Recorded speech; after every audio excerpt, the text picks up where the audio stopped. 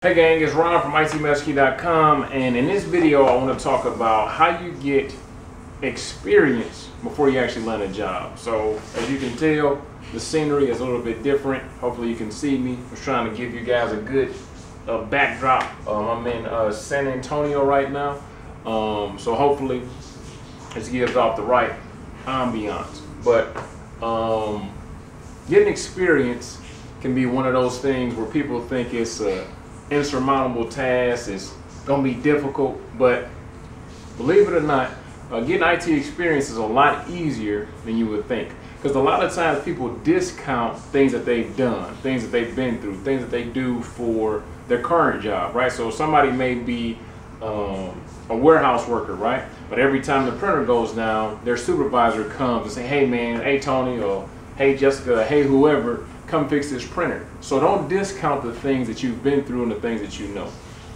Or if you at your local church or at your grandma's house, your grandma is trying to watch old episodes of Madlock, Divorce Court, or whatever she likes to watch, and she needs you to set up her Wi-Fi.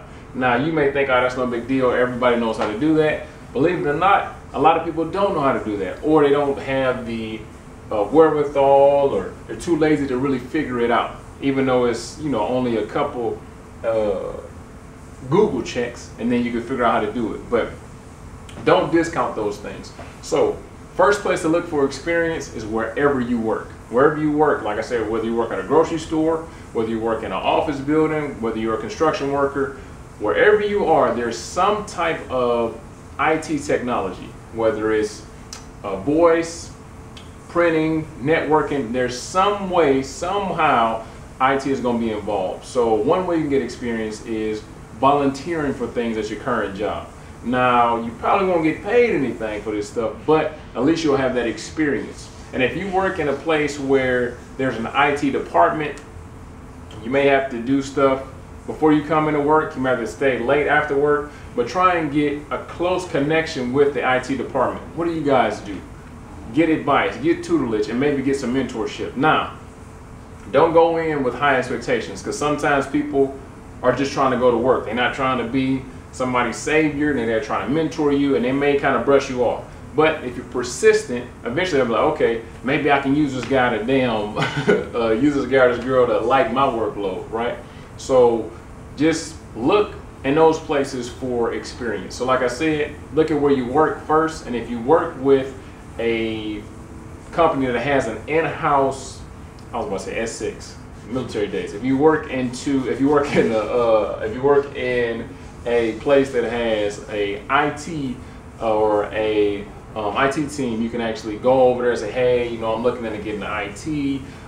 Anything I can do, anything you can teach me, you know, I'm willing to learn, and I'm a sponge. And then, like I said, just humble yourself and just don't expect to get paid. Don't expect to get any thanks.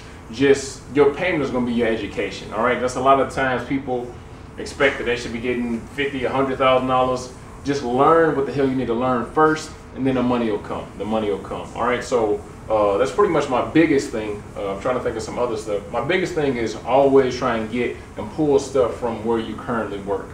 If you are unemployed, which I know right now is a big problem for a lot of people, and if you are unemployed, drop in the comments if you're unemployed, what kind of work you do and what you're looking for. Hopefully, you know, somebody will see the comment and be able to look out for you. But if you're unemployed, you don't have shit else to do anyway, so you should be, one, looking for a job, and then two, trying to learn as much as you can. If you're trying to get into IT, trying to learn as much as you can, doing stuff around the house, whether it's troubleshooting computers, building computers, troubleshooting your Wi-Fi, making Wi-Fi faster, securing your home network. All those type of things can be used as experience as well. So like I said, don't just discount yourself. The first thing, like I said, if you have a job, look at your job for experience. If not, go find that experience. There's a bunch of different stuff you can do on your cell phone, how to secure your cell phone, how to encrypt it, how to encrypt an email, and you can add all those things to your resume.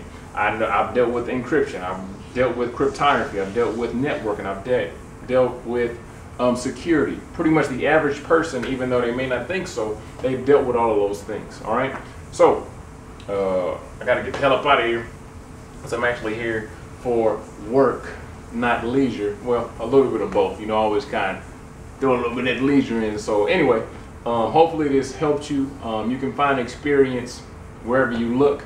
If you have any other suggestions, any other comments, any other advice, drop it below. Make sure that you comment, like, subscribe. Other than that, I'll see you in class.